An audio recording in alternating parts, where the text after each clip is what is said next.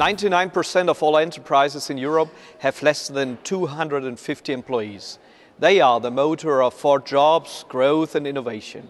Almost a quarter of business research and development is carried out by SMEs in the EU. That is more than the United States of America, where only 14% of R&D is conducted by SMEs, or in Japan with a share of only 7% for SMEs. Here in Europe, 1 out of 5 SMEs receives financial support for innovation activities, either through regional, national or European support programs.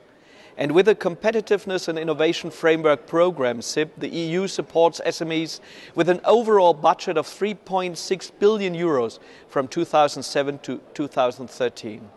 This promotes innovation activities, better access to finance and business support services in the regions.